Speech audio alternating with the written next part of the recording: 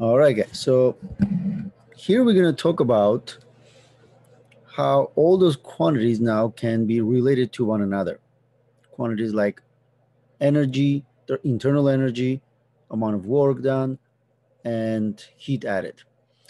If you remember, I talked about Joule's experiment where he showed that mechanical equivalent of heat, where the energy that goes into increasing the temperature of water can be done by adding heat or can be done by doing mechanical work.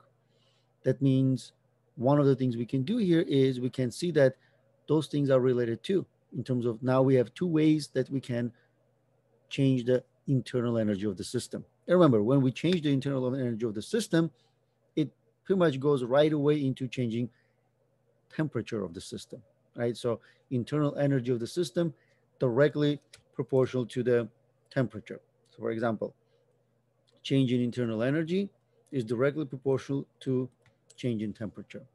Now, one thing we talked about here is I can change the temperature by adding heat, right? So this equation Q equals mc times delta T. Now we also learned from Joule's experiment that same thing I can achieve by doing mechanical work. That means your system can have energy added either by heat or some kind of mechanical work. So we're going to use that to then derive this equation, what that we call first law of thermodynamics, which takes into account a closed system. So let's say a system like this, where you have some ideal gas in a container where there's a movable piston, and then let's say the bottom of the container is open, not necessarily open, but it's sort of like a conducting material that can interact with environment. So let's say I can put some kind of hot plate over there and use that to add heat into the system. Okay, so that means this is basically can be a hot plate which will add energy into the system, or it could be a cold bath which will remove energy of the system. That means you can have heat go back and forth. So this is, let's say, Q heat, right? It can go back and forth. So that means plus Q means energy, added, and minus Q means it's removed. So that means you can add heat or you can remove heat, which then directly will go into changing the temperature, which then will go into changing the internal energy. But also one thing we can do here is some of that energy, for example, can go, imagine, right? So there are those particles here inside the container. As they start gaining energy, then some of that energy will go into making them move faster. And as they move faster, they're going to start heating the piston. And it's a movable piston. It's not a fixed piston. So as they hit the piston, they can actually move it up. So the piston can actually, go up a little bit. And then what we can say here is some of that energy will go into doing work. So then internal energy will be changed by amount of work, let's say, that was done by the gas. So what we do then, we take all of those into account. That means we have two ways of adding energy or removing energy. So that could be in terms of heat or in terms of doing work. When we do work on the system, energy is added to the system. Some kind of mechanical work, right? We do work on the system, energy is added.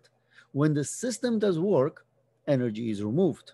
And the example of a system doing work is when those gases are, pushing the piston upward. They have to, use energy, right? You have to collide with the piston, and then they're gonna have to, push it upward. And that's the system doing work. So then what we have here is then internal energy. You can see, right? So basically we have Q, and we have work done, and this is basically two way of adding energy or removing energy. So let's say two ways we can change the energy of the system.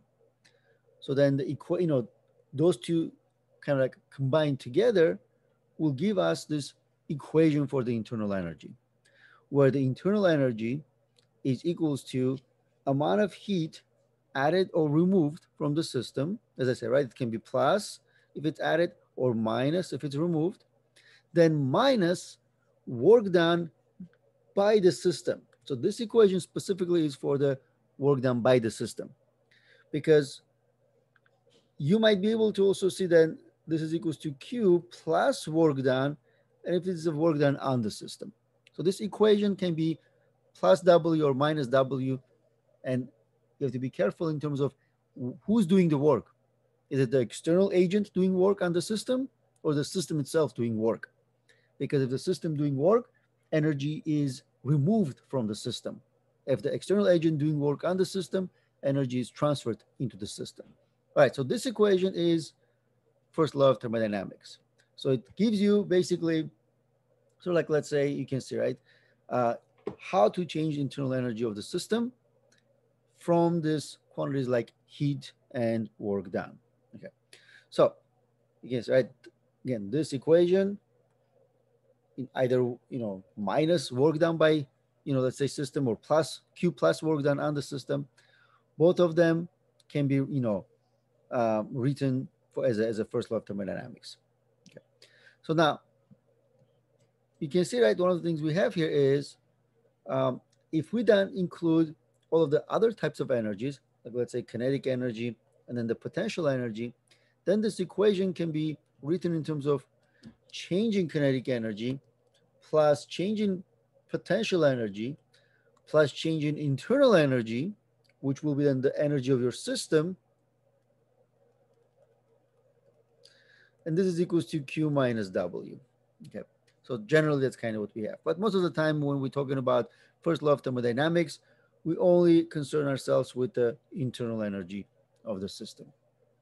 That means the change in internal energy of the system equals the heat transfer into the system, which is Q, right?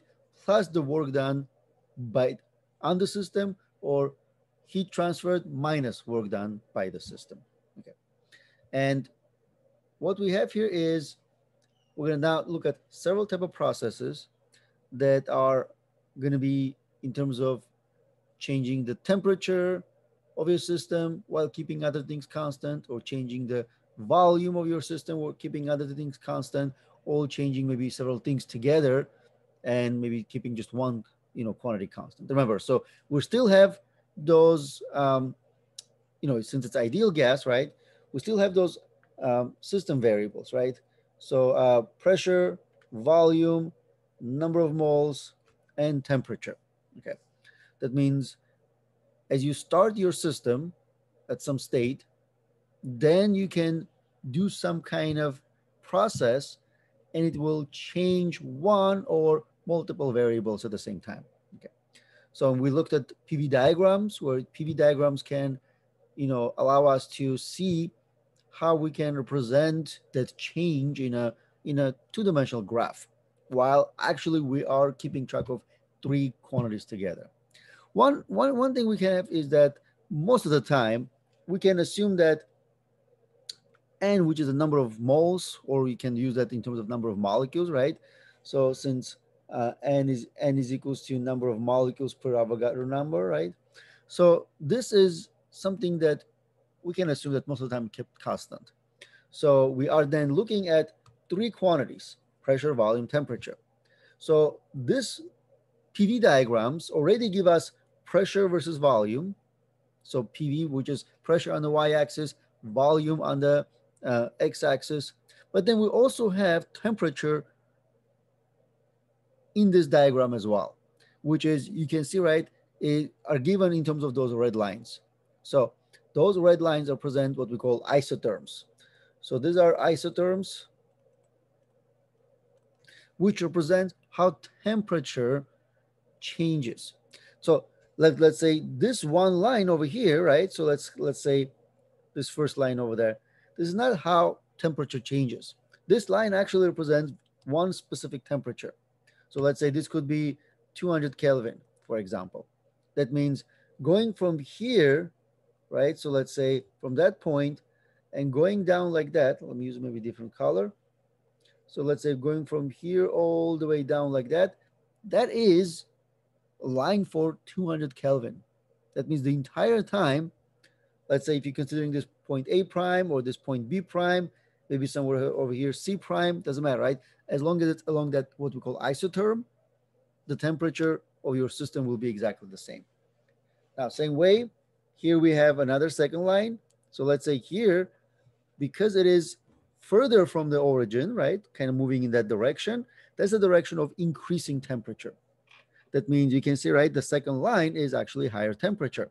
I don't know, maybe like 250 Kelvin, which means that point A, which is, let's say, if my state is at point A, and I look at state at point B, so TA is equals to TB.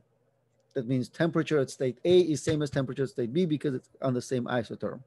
Same way, temperature at A prime is same as temperature at B prime. They're also on the same isotherm. So I can always assume that my PV diagram can allow me to get three different information: the change in pressure, the change in volume, and the change in, temperature as well. Because, for example, if I go from A to B prime rather than B, then let's say here's another process like this. Let's say if I undergo that process, well, this process does this. There's a change in pressure because you can see, right, pressure A, pressure B prime are different. There's a change in volume because VA, VB prime are different. Then there's also change in temperature because temperature of A is greater than temperature of B prime. Okay, that means ion, this process allows me to undergo all of those three quantity changes. Okay, that's why what we're going to do, we're going to look at some let's say processes that are let's say some kind of like specific to one variable to be constant the entire time compared to the others. So we're going to see that there are some examples where if I kind of start with that, so think like this. I already kind of mentioned one process, and that will be this. If I go from, for example, A to B, then this is specific type of process where I mentioned, right, the temperature doesn't change. So when you have a process where temperature doesn't change, that means I go from point A to point B. Okay. So I can see that for this process, my pressure changes and my volume changes. That means you can see, right, thing like this. So delta P is not zero and delta V is not zero, which means that there's a change for pressure and there's a change for volume. Okay. But delta T here is zero. Okay. So the process where delta T is zero means T is constant is known as a isothermal process. So isothermal process is a specific type of process where I can have my system change the volume, change the pressure, but the temperature doesn't change. Okay, so now let's look at this system over here and see, like, let's say, how can we have that?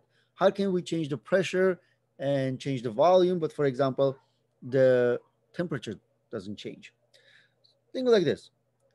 For example, if I go from A to B, you can see, right? If I go from A to B, I can see that my pressure going from A, this is pressure A, and this is pressure B.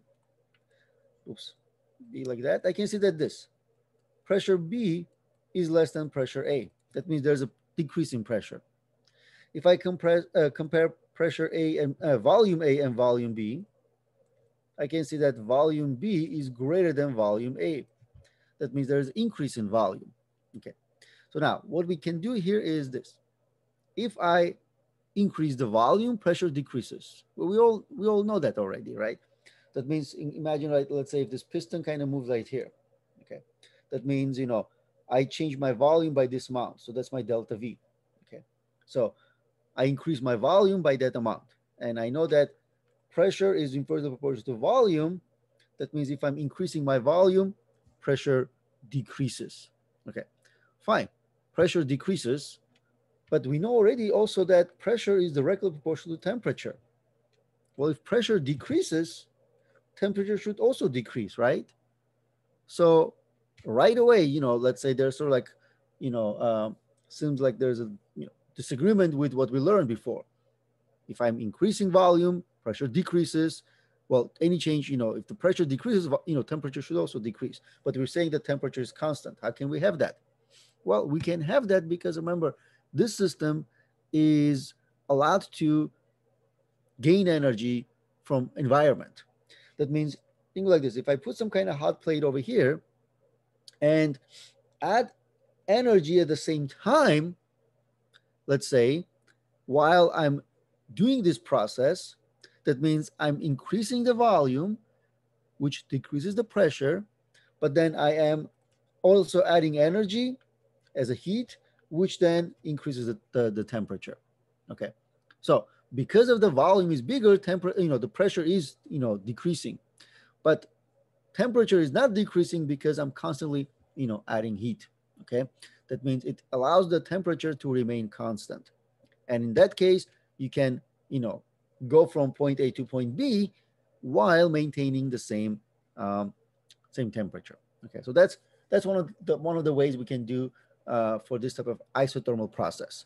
That means isothermal process is the process where the volume and pressure change, but temperature doesn't change.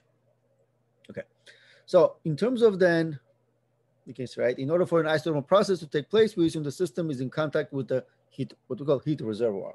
Okay, so all right, in general, we assume that the system remains in equilibrium throughout all processes. There are other processes that we're going to be looking at, and one of them is kind of similar shape as isothermal, but you have to be careful a little bit because isothermal, remember, assumes that you are going from, let's say, one state to another. That means from state A to state B along the same what we call isotherm, right? So think like this. So this is an isotherm. So this is an isotherm, and then here's another isotherm. Here's another isotherm. Let's say here's another isotherm. Those lines, let's say isotherms. And you can see, right, going from A to B is an isothermal process because we always go, my line doesn't necessarily show that, but let's say it is that. So kind of going along that line. Okay. Where going from A to C is different because we are changing our volume, we're increasing our volume, right? So basically, pressure decreases. There's a change in pressure, which decreases, but also we are decreasing temperature. Okay, that means it's a process where those three things happen at the same time, and the shape kind of looks similar to isothermal, but it's not because we are going from one isotherm to another. So you have to be careful. We're going to look at this adiabatic a little bit closer later on, but that's kind of what we have. An adiabatic process is one in which there is, no heat, which will make sense, right? Remember, so here, the only reason the temperature was, constant throughout this process is because we added heat, right? Because we added heat in order for the temperature to remain constant. Okay, that means if I'm increasing volume to decrease pressure, if I don't add heat, the temperature will also go down. Okay, imagine if I don't have this, right? If I don't have, this reservoir, there's no added heat, the temperature would change. And that's what we have. So in adiabatic process, imagine there is no hot reservoir. That means if you're decreasing the pressure, it decreases the temperature. So that's why we go from, temperature at B to a temperature at C, where temperature at B is higher than temperature at C. Okay, that means without hot reservoir, there is no constant temperature. An adiabatic process assumes that generally this type of process happens so fast that there is no time for the, let's say, heat transfer into the system, and the temperature of your system, can either decrease or increase depending what you're doing.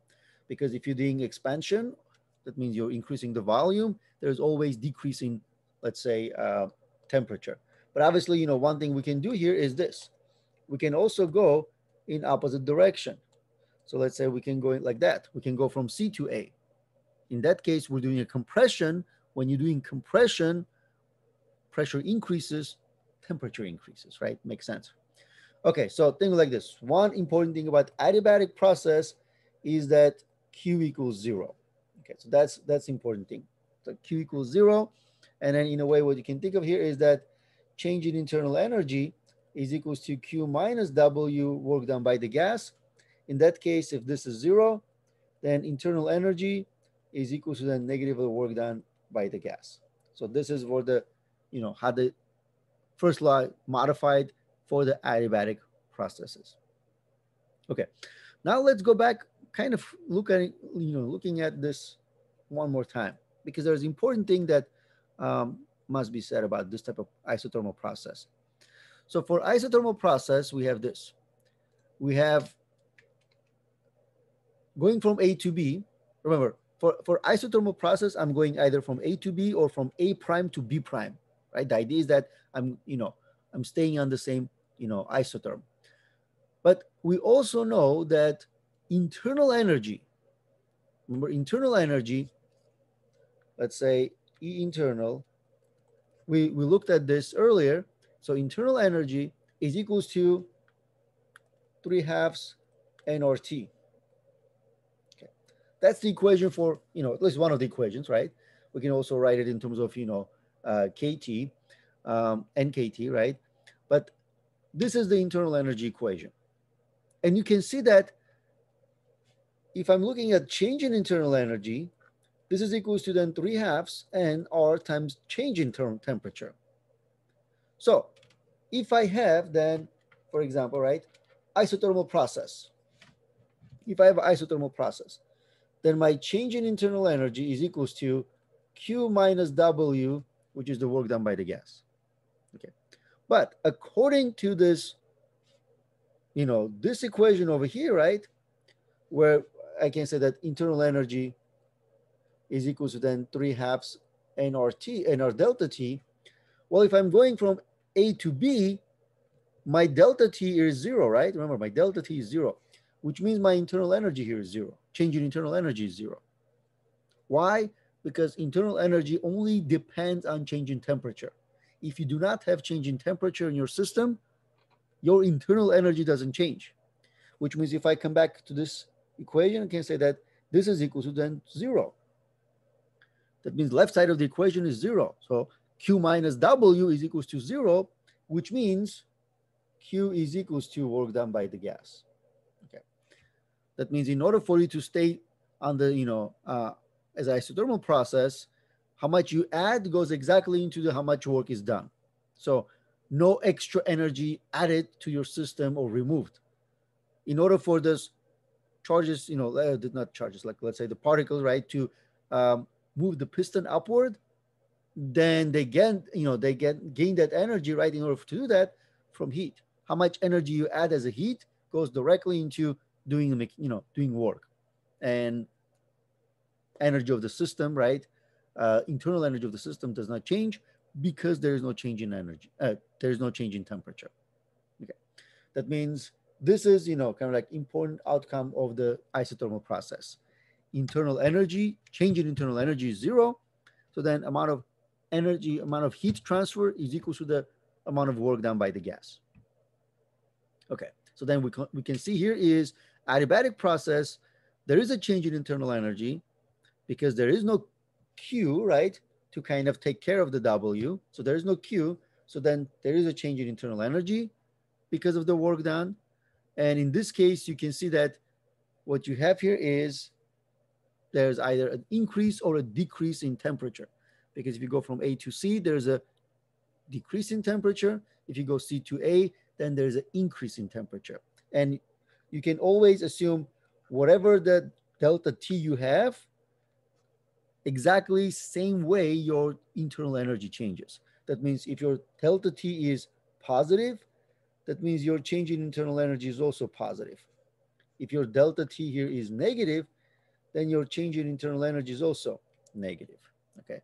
Because they are directly related to one another. Decrease in temperature decreases internal energy. Increase in temperature increases internal energy. All right, so now we can talk about then two other processes. One is known as isobaric, and that's when you go from A to B. So basically you're here at state A. Now, again, what do I mean by state A? So you have certain pressure, volume, and temperature, and then we say that, okay, so when you have certain pressure, volume, and temperature, let's define that to be state A. So this is PA, VA, TA. So that represents basically this, right? All right, something like that. Okay. So that's the blue line is the isotherm. Then you have the pressure A, and then you have volume A, and then temperature A. Okay. Then you undergo a process. That means if your process goes from A to B such that during your process, you can see, right, your pressure remains constant. That means if you come back and look at, PB, you can see, right, that it's exactly same as PA, same pressure as, before and after. So this is known as a isobaric process.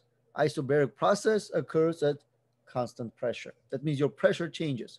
But obviously, if I look at then my volume, I can see that I have VB. Well, my volume doesn't change. That means VB is not equals to VA for the isobaric process. And I can also see, right, that I'm going to go and hit another, isotherm. That means my temperature will also change. TA is also not the same as TB is not the same as TA. So volume changes, temperature changes, pressure remains constant. And it's always going to be a horizontal line like that. That's an isobaric process.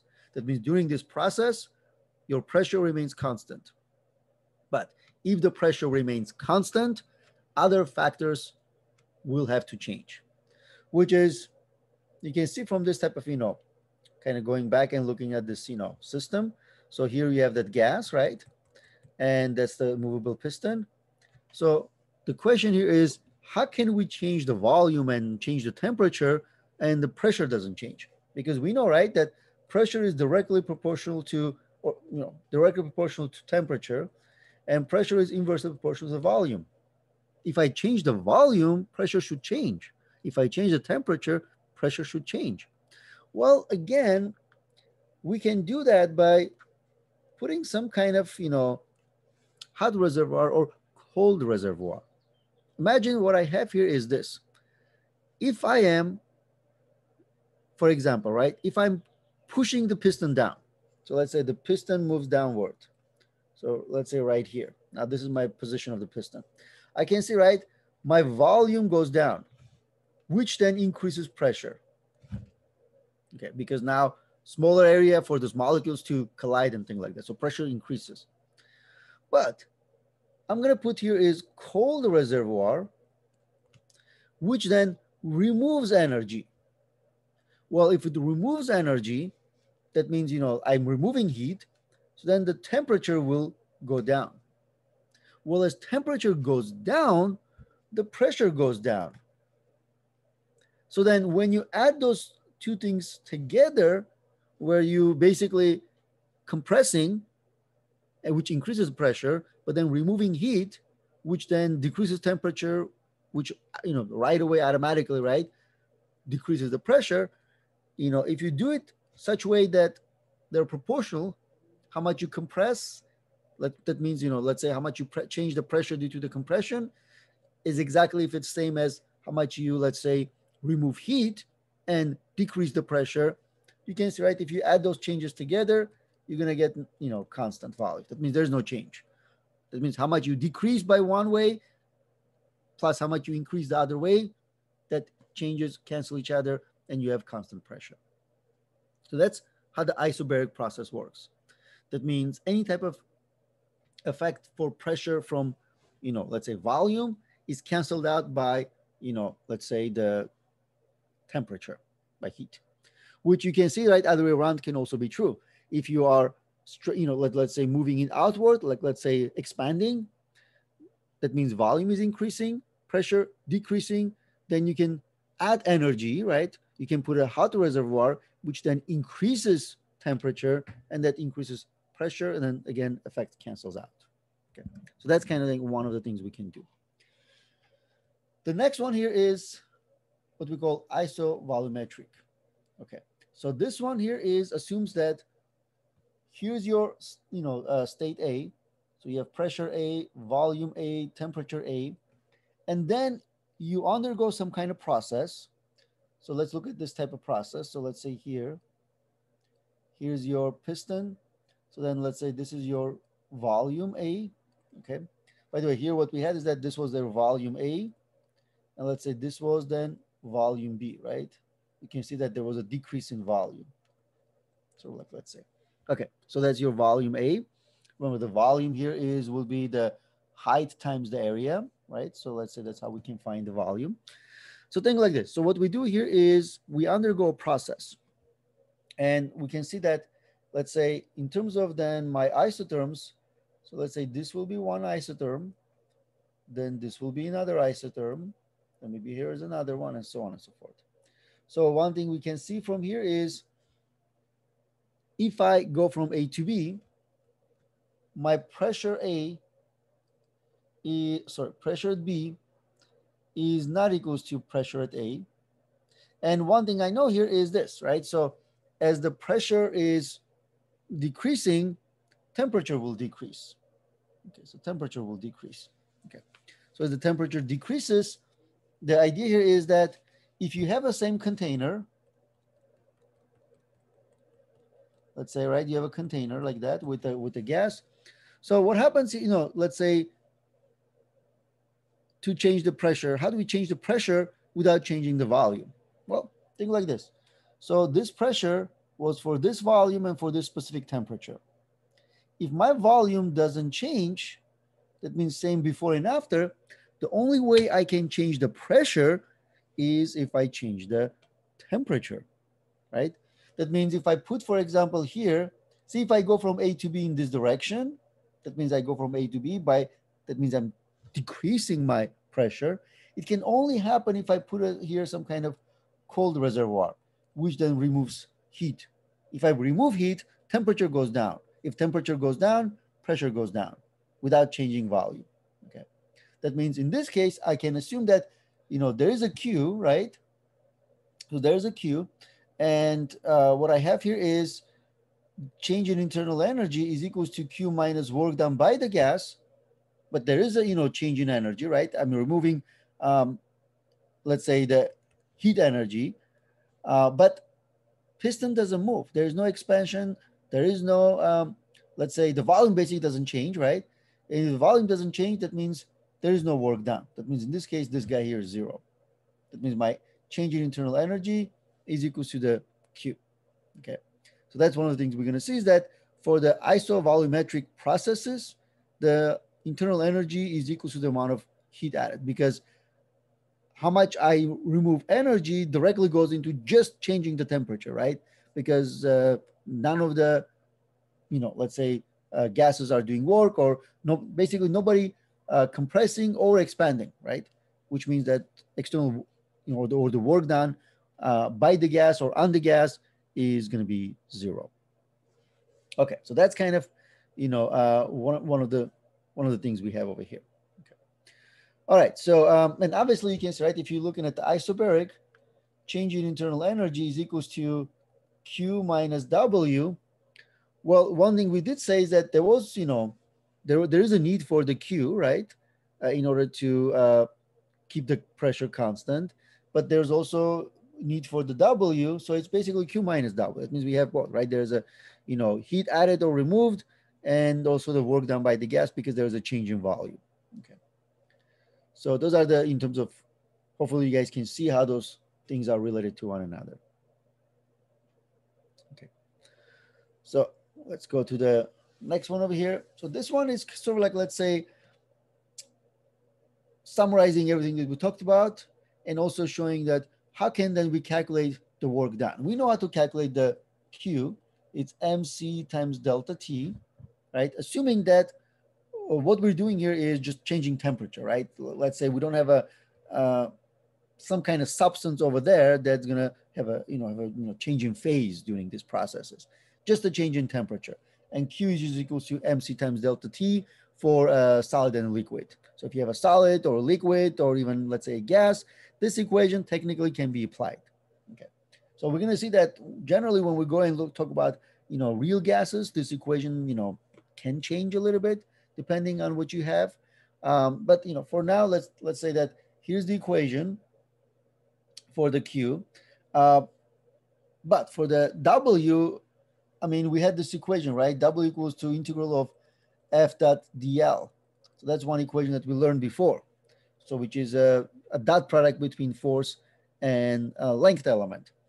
Well, it's still the same equation, right? It's still the same equation. It's just we're going to modify it a little bit for using, let's say, are variables of the system variables rather than, some kind of force, which technically there's a force, right? In order for you to compress or expand, you need to apply force. But the idea here is this: if there is a compression or, expansion for the for your system, that means, let's say there's this piston here, right? Either, moved out or inward, right? Outward or inward. So there's going to be, like, let's say this delta L, which is the amount of change that we can have. Okay. And what we can do here is then dW, right? The amount of work done that goes into changing this small dl amount is F dot dl. Okay.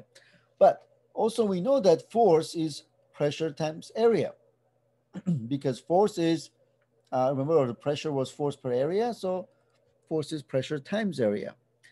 That means if I take this and I replace by, force with pressure times area, then force, which is pressure times area times then dl. Well, dl becomes nothing but, ADL. Remember, I told you, I think previous slide is the volume here is, you know, so the total volume is area times total length. But if you talk about this small change in length, right, that means, whatever this dV changed by how much that volume changes. So this will be then ADL. Okay. That means this ADL is nothing but dV changing volume.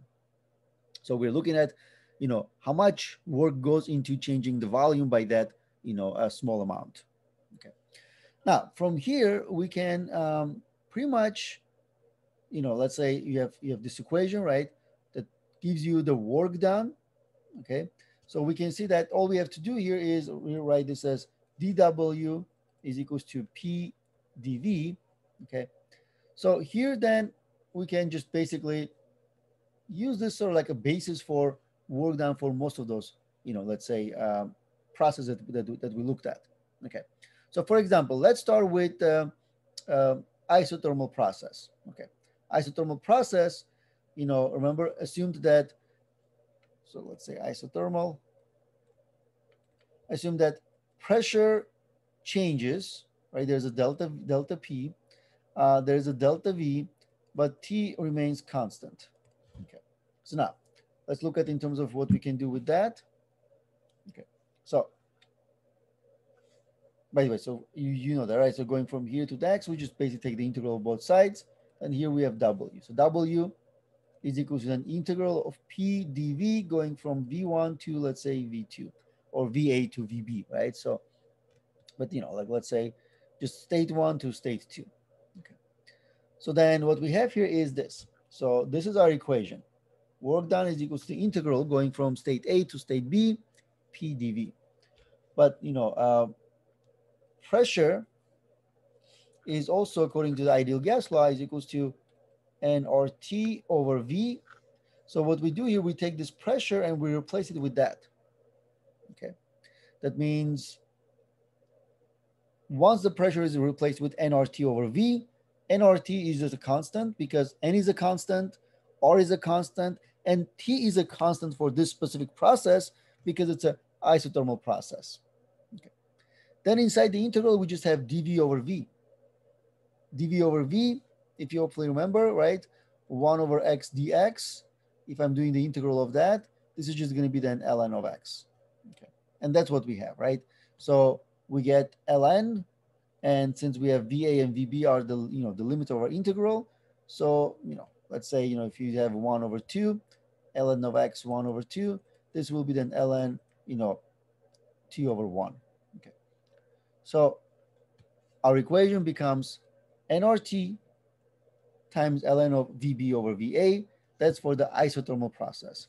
That means the work done is equals to nRT ln of VB over VA only for the isothermal process. Also, one thing we have is if you look at this equation over here, if the work done is the integral of a PV, let's say diagram, then you can say that if you have this process going from A to B, then the area under this curve is exactly going to be equal to this, whatever you calculate using this equation. That means you can do two things: either calculate work done by using that equation, or know that work done is always area under the graph, area under the PV graph. Okay, but not every process is going to have this equation. Again, this is equation specifically, right, for the isothermal. And then what we can see here is that let's say if you have a system going at state A, let's say, then you can go to state B actually taking different paths. One will be that direct isothermal process, right? Go from here to there. That means that's one thing you can do. Starting from here, go to B, taking this isothermal process. That means taking that path. Okay. Now, the amount of work done will be this, right? So that's the amount of work done if you take that isothermal process.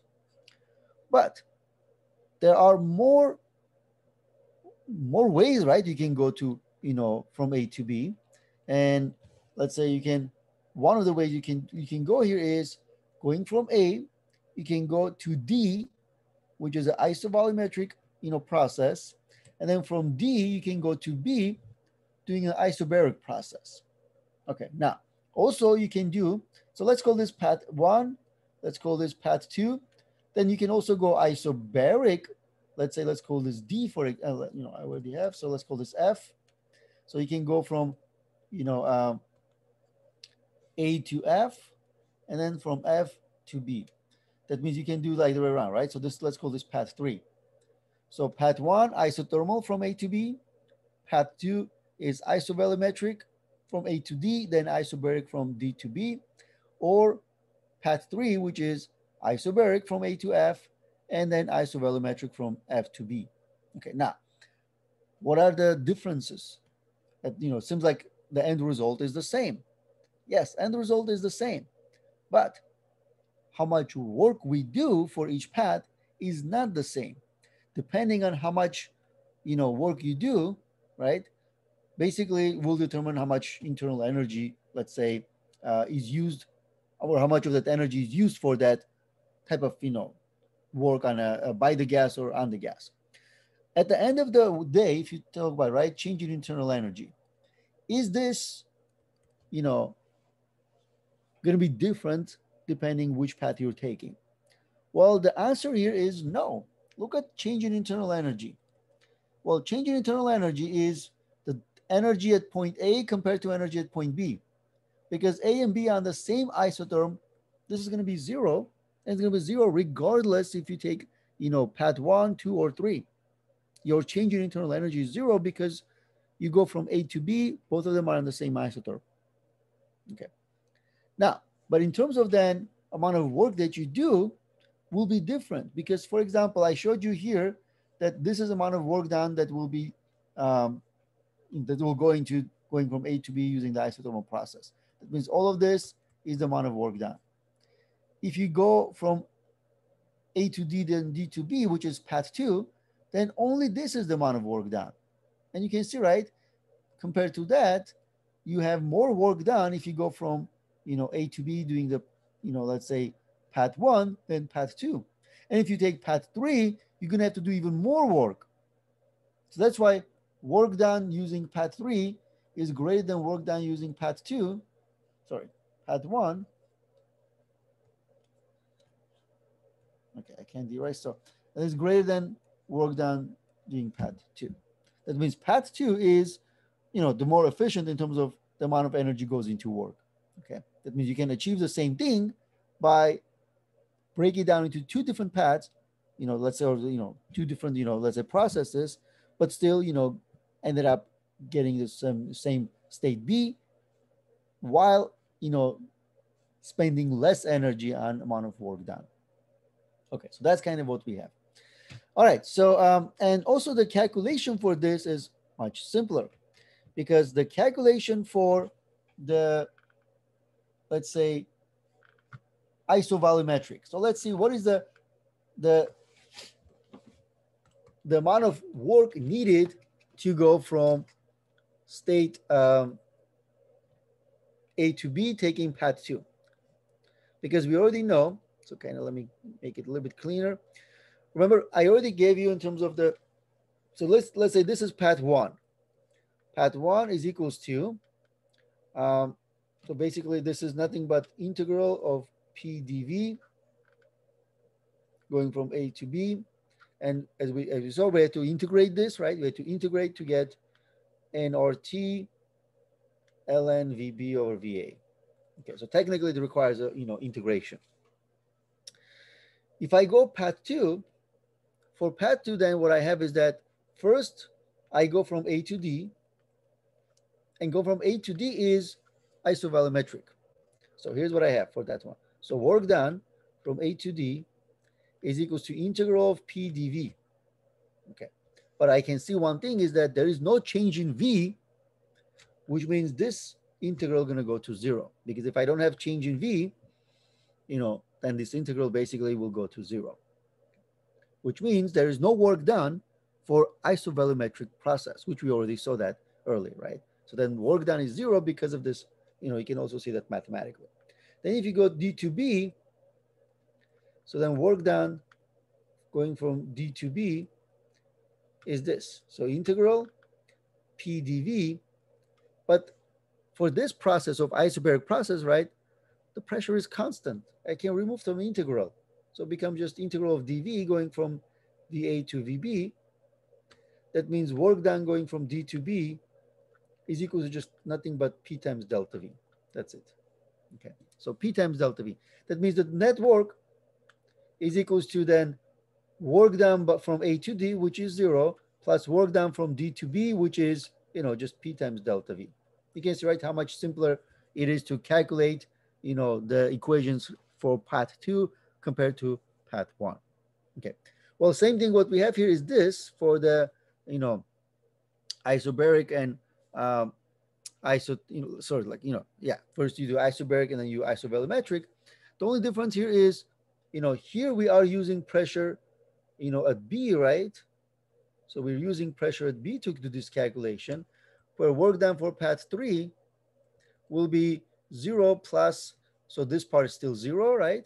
But then work done for this, from A to F will be then PA times delta V. Since delta V is still the same, but PA is, higher than PB, you can see then you're going to do, more work for that path three. All right. So in terms of then what we have is that as conceptual example, work in isothermal and adiabatic processes. So reproduced here is the PV diagram for a gas expanding in two ways, isothermally and adiabatically. The initial volume VA was the same in each case, right? So let's say here's VA. Okay. And the final volume were the same, VB equals VC. That means, this is also, VC and VB. They're the same as well. Okay. That means same delta V.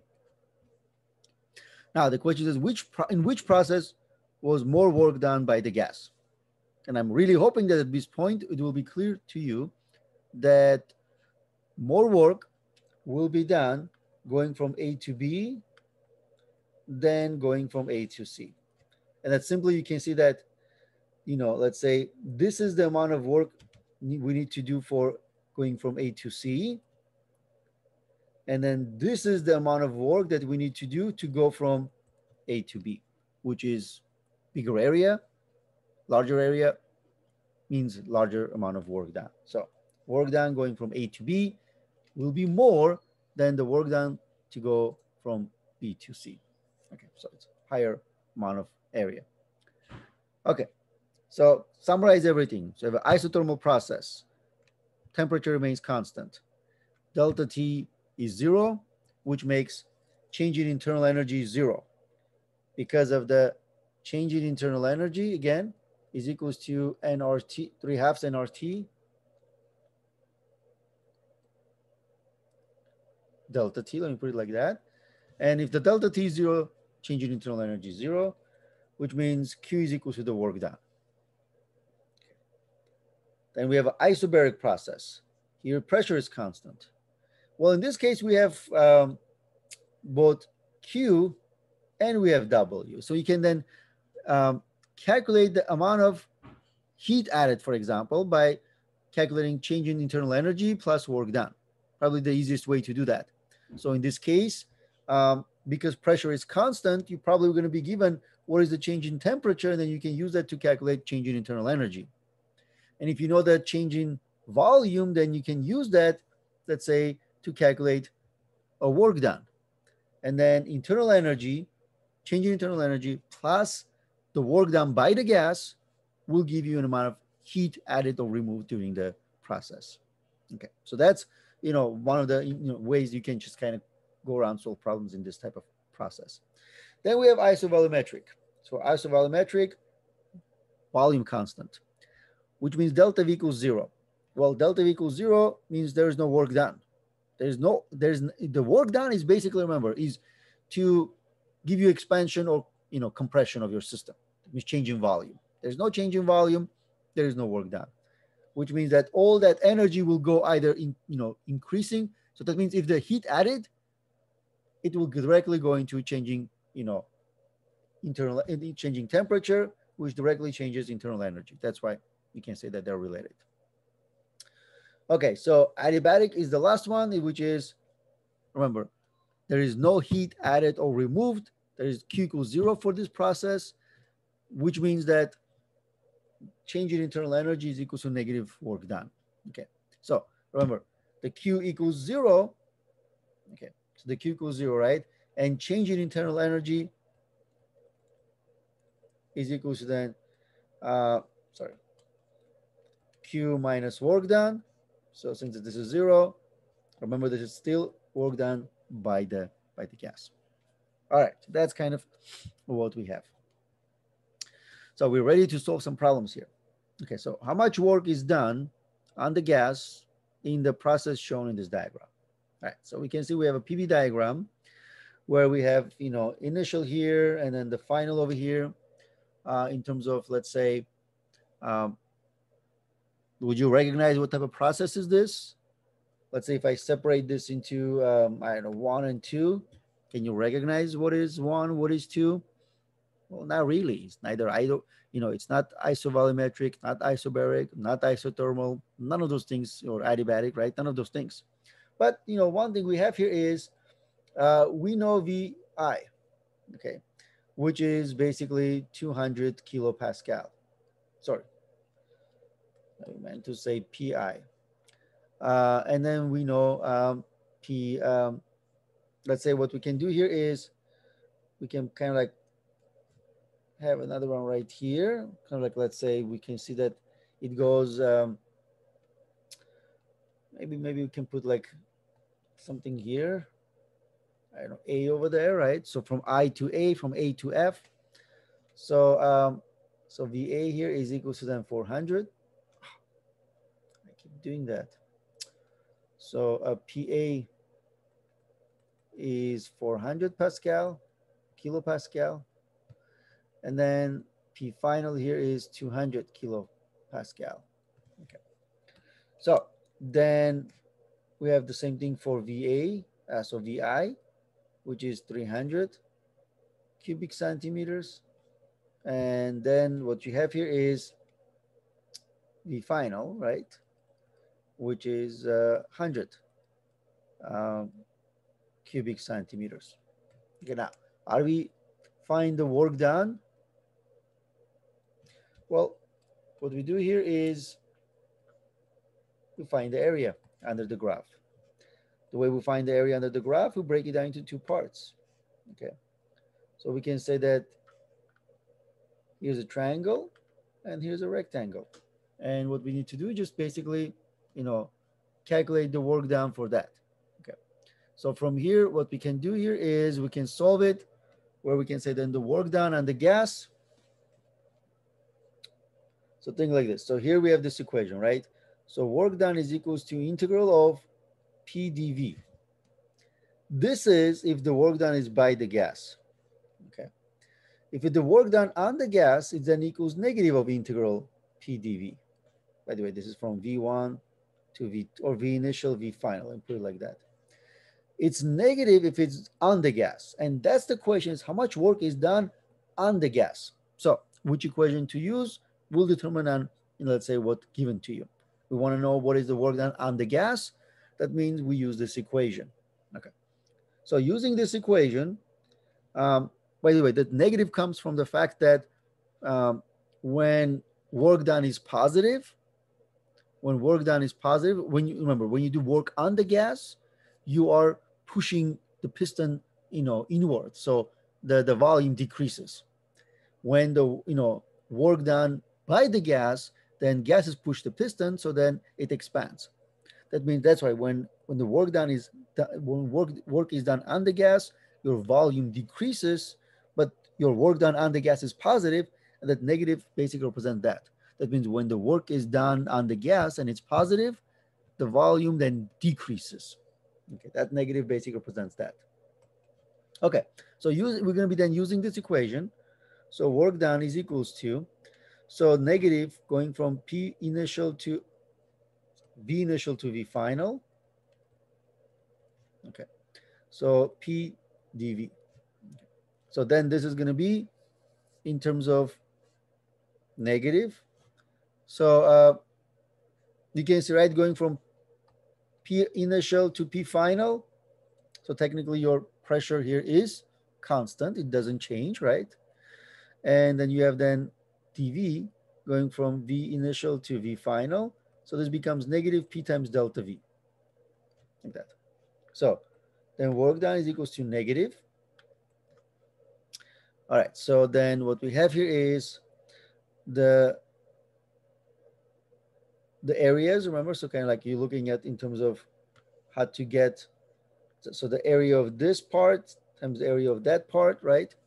So you can kind of like think like this. It's just in terms of what you have here is finding the area. So let's say in this case, so rectangle portion will be 200 kilopascal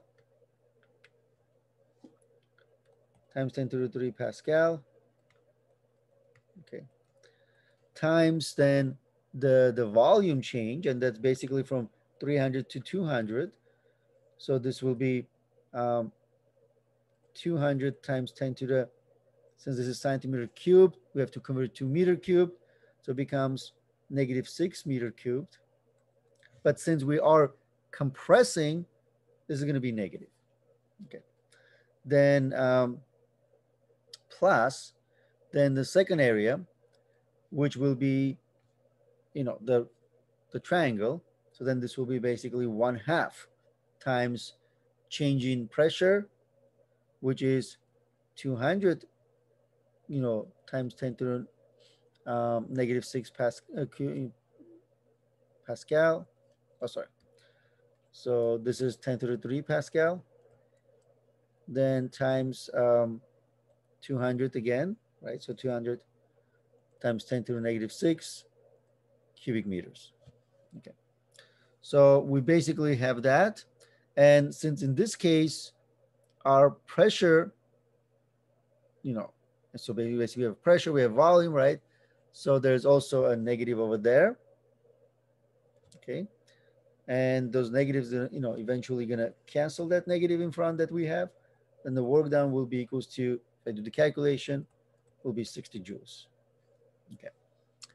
So in terms of then what I have here is that the work done is going to be positive because this is the work done on the gas.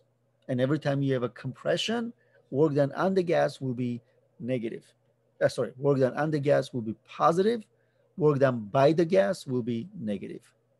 That means the environment does positive work on the gas whenever it is compressing. All right, so let's look at another example here. So we have 2 mole of gas are at 30 degrees Celsius and a pressure of 1.5 atm. So how much work must be done on the gas to compress it to 1/3 of its initial volume at A, at constant temperature, and B, at constant pressure, and C, we're going to show both processes on a single PV diagram. Okay, so let's see what we have. So so we're given a number of moles, right? So let's use this color over here. Okay. So we're given N is equals to 2 moles. We're given temperature at, let's call this TA, and that's 30 degrees Celsius. But remember, we need to convert it to Kelvin. So 30 degrees Celsius plus 273. So this should give us in terms of 303 Kelvin. And then the pressure is 1.5 atm. So we technically gonna need to convert it into let's say a Pascal, but we can wait for that right now. But we need to eventually, right? So whenever you can do it, either unless we can just keep things in terms of let's say atm.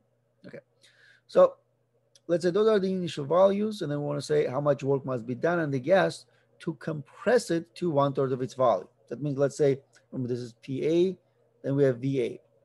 Then what we have here is when we have VB is equals to 1/3 of the VA, right? So that it compresses to 1/3 of its initial volume.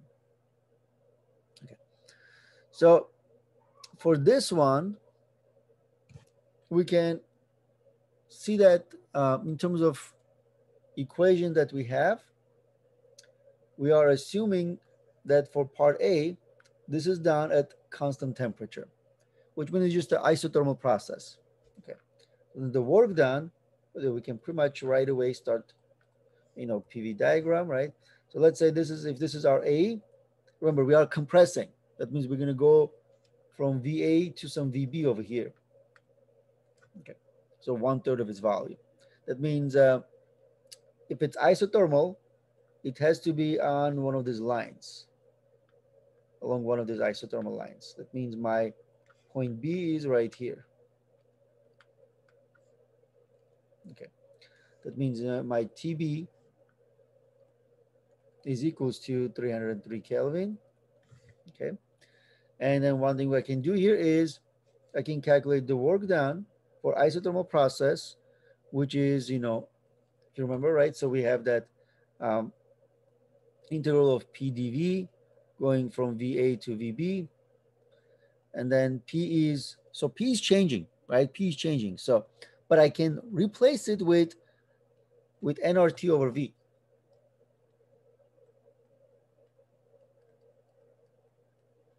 dV, which then allows me to take out nRT and then integrate dV over V, going VA VB. Remember, so this basically gives me nRT ln of VB over VA. Okay, so I can then calculate this. So 2 moles times R, the constant, which is 8.31. By the way, so this was work done on the gas. That means I should not forget the negatives there.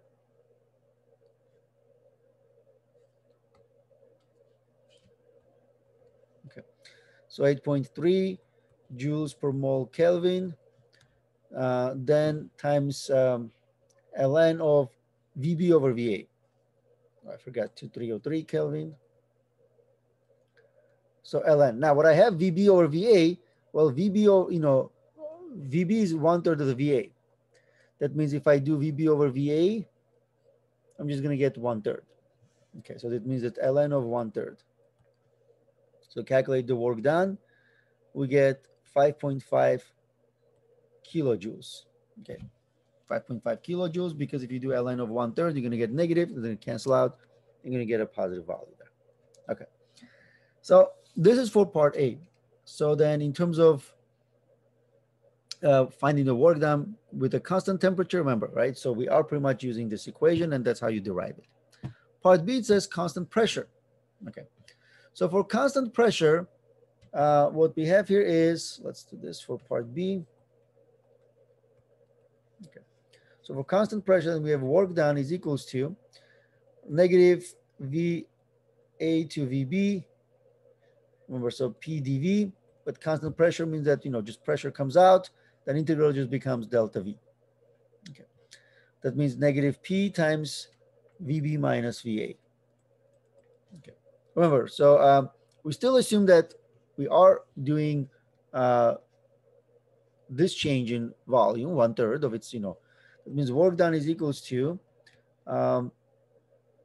in terms of pressure times change in volume. So it's going to be then negative P times, well, VB is 1/3 of VA, then minus VA.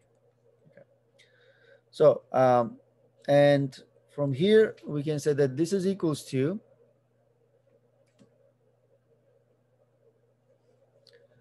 so if I do negative P, so over here, 1/3 of VA minus VA, I get 2/3 of VA.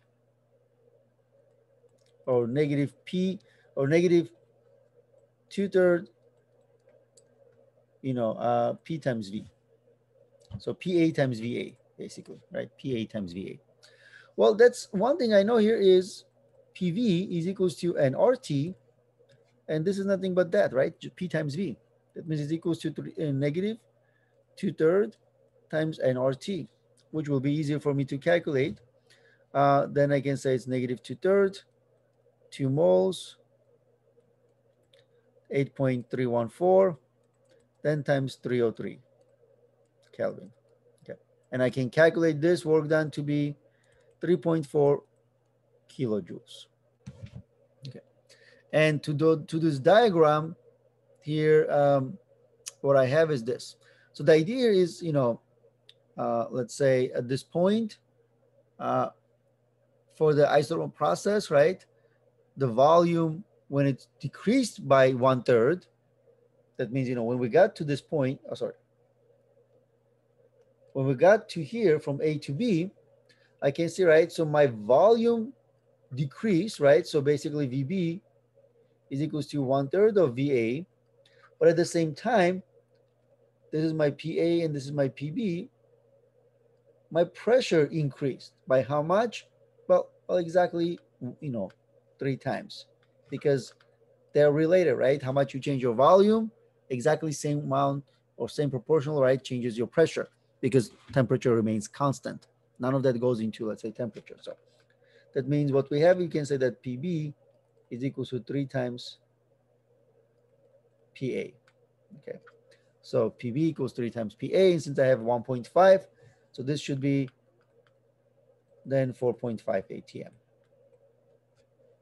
All right, so that's basically will be my other process, right? If I do the diagram, it will be like that. Okay. So, all right, let's look at then one more example. So we have a gas that undergoes 2 processes.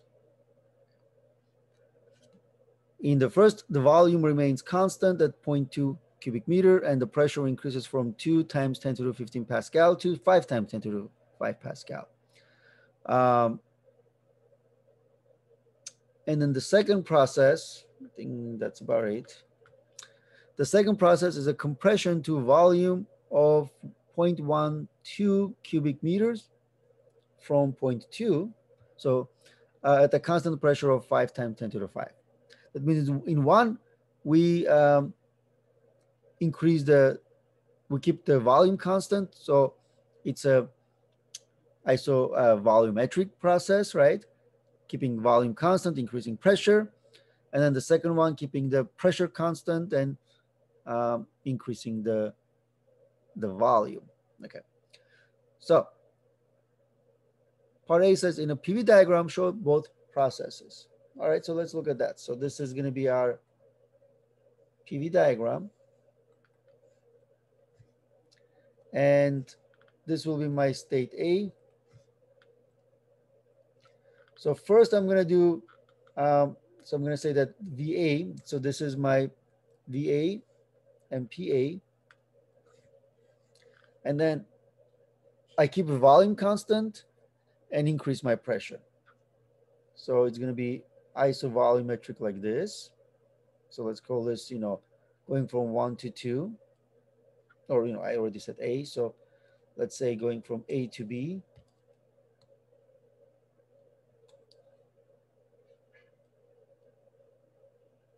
Okay.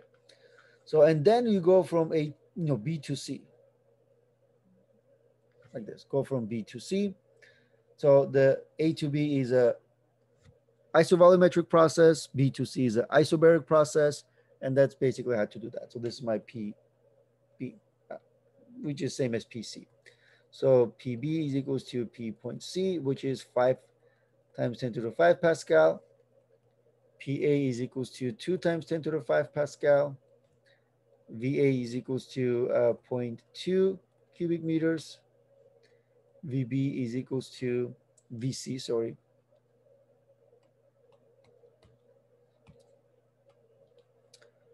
So VC is equal to then 0.12 cubic meters. Okay, so those are the values of what I've given. Part B says find the total work done by the gas during both processes. All right, so I'm hoping you will be more comfortable this time around to look at those. So let's say going from A to B. Okay, so this is isovolumetric. And then we know that work done for this process or work done for the isovolumetric, right? So is always equals to 0. Okay. Sometimes this is also known as the isochoric process. So isovolumetric or isochoric is basically 0. Why? Because work done is equals to P times, integral of P dV. There is no change in volume. So you get 0. Then going from B to C, so you have isobaric. Okay. So it says find the total work done by the gas. So this is important, by the gas. That means I can say work done is equals to integral of P dV, going from VA, let's say VB to VC, right? So this one is pressure constant comes out.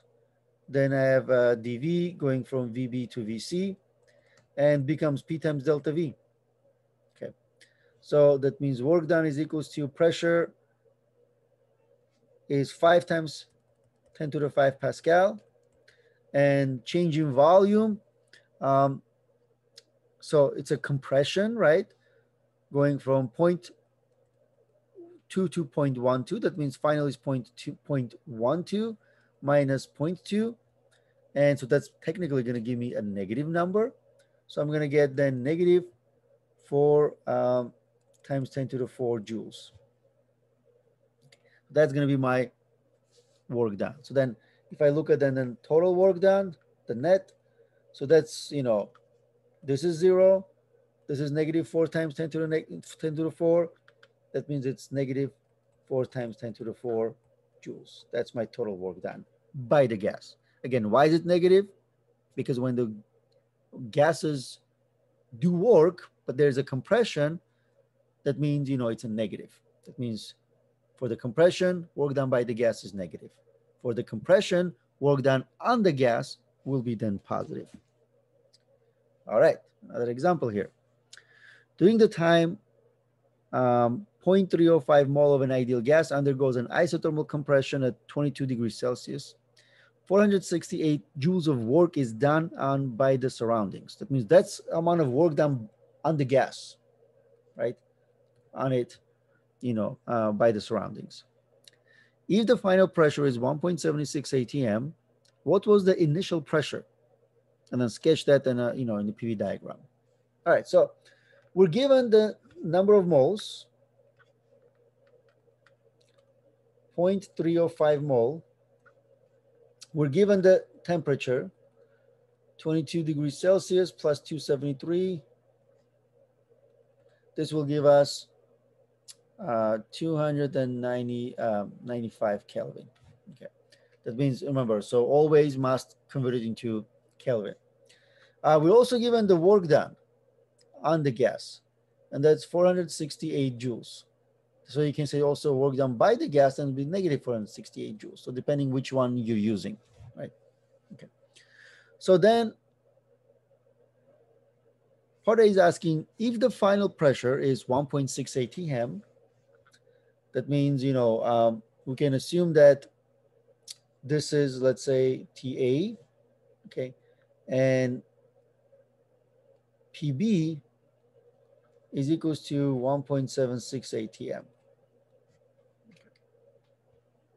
What was the initial pressure? Okay. Now, what type of process is this? Well, it's an isothermal process. What does it mean? It means temperature at B is same as temperature at A. Okay, so now that we know that, That means we can say that those are our initial values. So for part A, what I want to basically calculate is my, final pressure. Okay, calculate my final pressure. Okay. Now, in terms of then what I have here is I'm given amount of work done, right? Instead of like, let's say, amount of, let's say the volume or something. I'm given amount of work done.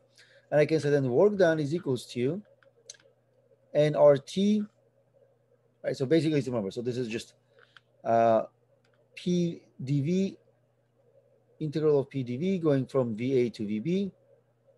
Okay. So then we can replace this with the nRT, integral of dV over V going from VA to VB. Okay.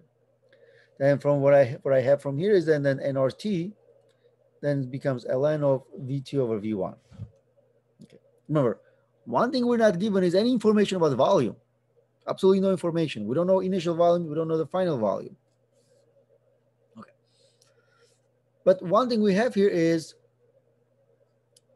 the final volume over initial volume ratio. So let's say if you can think about it, right? So this is let's say V1. So think like this: P1 V1 equals nRT1, and P2 V2 is equals to nRT2. So let's say something like this. Then from here we can see that, for example, here's a ratio of V2 over V1. That means if I take this and let's say, or other way around, right? Basically divide the second one by the first one. That means divide this by P1, let's say P1 V1 equals nRT1. So, doesn't matter A or B or 1 or 2, just easier like this right now. Here's what we have. Right away, you can see that NR cancels out. But T is the same before and after as well. So then this also cancels out. That means what we have is this. P2 V2 over P1 V1 is equals to 1, right? Equals to 1. That means if I rearrange, this will be, I will have this. V2 over V1 is equals to then P1 over P2, right? Because number of moles doesn't change, temperature doesn't change, then I get this ratio. That means V2 over V1 is same as P1 over P2. All right. Okay, so hopefully it's clear. That means we can come back over here. Then I can say that this is same as nRT ln P1 over P2. That means I'm replacing this ratio of V1 over V2 over V1 with the P1 over P2. I don't know any of those things, but here I have second one and I want to find the first one, and that's it. That's all I need. I basically eliminating the the ratio of the volumes. I'm substituting that with the ratio of the pressures. Then I have that work is equals to nRT ln P1 over P2. Divide both sides by nRT. Then what I have here is this: work over nRT is equals to ln P1 over P2. Then in order to get P1, P2 out of, from that ln, right, I take the E for both sides, right? So then on the right side, E of ln P1 over P2 will be just P1 over P2. On the right side, then I will have E to the, work over nRT. Okay. But, what I have here is, it's not something that, is an issue right now, because then P1 is equals to P2 times E to the work over nRT, and I have everything, right?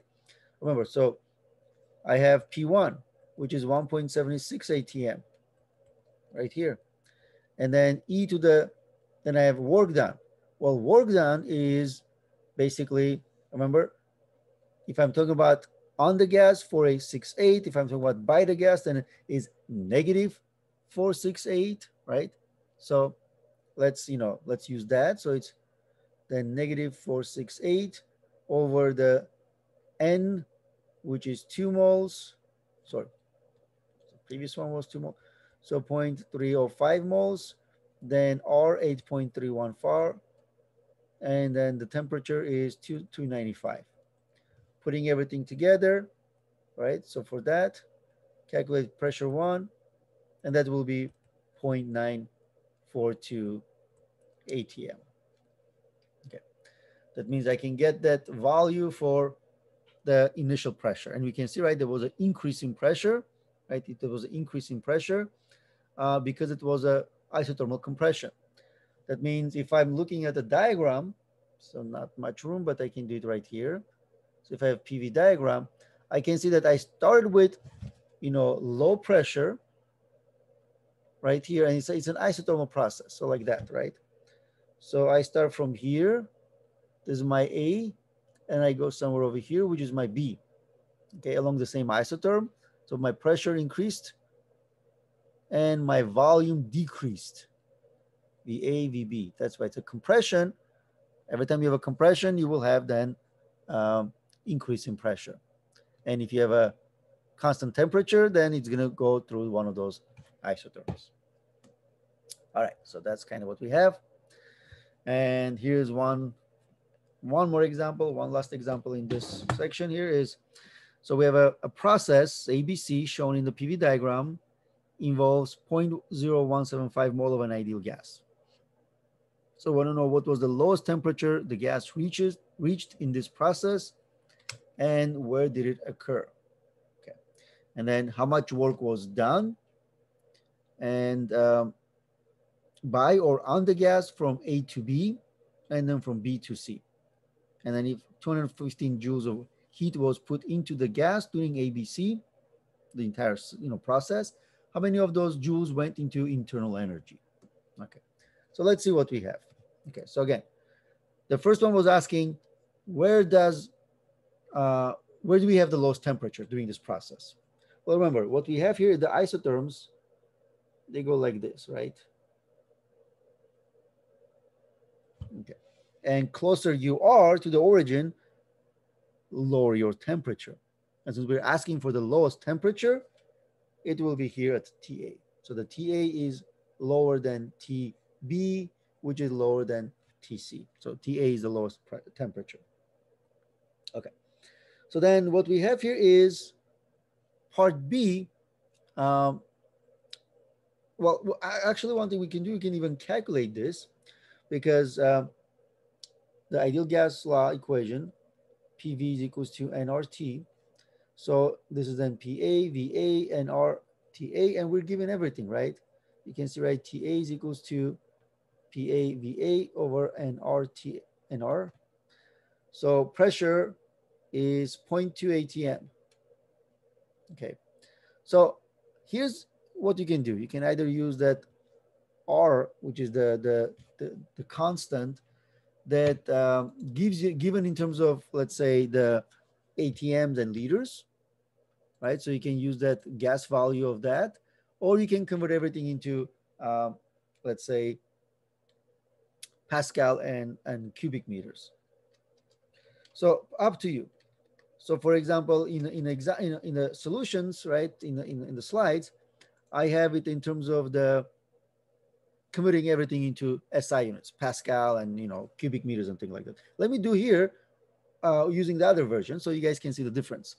That means keeping the pressure in terms of ATM, keeping the volume in terms of liters, but then dividing by number of moles. I think number of moles was 0.0175. But the constant now I'm going to use 0.08206, and this one liters ATM, then over Kelvin mole. Okay, so you can see, right? ATM cancels, liters cancels, number of moles cancels, and then 1 over Kelvin gives you the temperature. Okay, that means if I do this, calculation, I'm going to get 278 Kelvin. Okay, using that. If you convert everything and calculate using SI units, you're going to get the same thing. Part B was asking how much work was done by or on the gas for all of those, AB, from AB to BC. Okay, so Let's look at them. Let's say for this one, first one, right, going from A to B. Okay.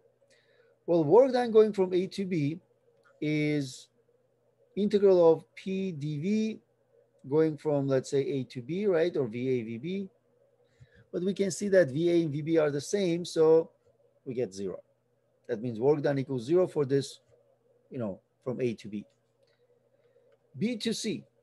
Well, let's see with B to C. What do we have? Well, it's neither of those, right? It's neither, isothermal, adiabatic, or, isovolumetric. So the one way we can do that is if we find the area under this graph. Okay, find the area under the graph. And that's kind of, what we can do. Again, kind of separating this into two areas and then just finding the value. So from here, we can say then the work done is equals to, so 1/2 0.5 ATM plus 0.3 ATM, then times 6 liters minus 2 liters. Okay, so that's basically, calculating the work done. And here is equals to, so 1.6 liters times ATM. So 1 times 10 to the negative 3 cubic meters per liters. Then 1.013. Now we're converting everything, right? So that's what we got. Now we're converting this into 1.213 times 10 to the 5 Pascal per ATM. So then work done is equals to 162 joules. That means we have to convert everything into SI unit in order to get the value in joules. Okay. All right, so that means 162 joules of work was done. Now for part C, it says if 215 joules of heat was added into the system during this process, ABC process, how many of those joules went into internal energy? So we know that change in internal energy is equals to Q minus work done by the gas. So 215 joules were added, so it's positive. Then minus 162 joules that we just calculated, work done by the gas. That means we get here 53 joules. That means total of 53 joules of energy went into changing the internal energy. That means out of this much energy that was added to the system, 162 went into doing work, and only 53 joules went into actually changing internal energy of the system.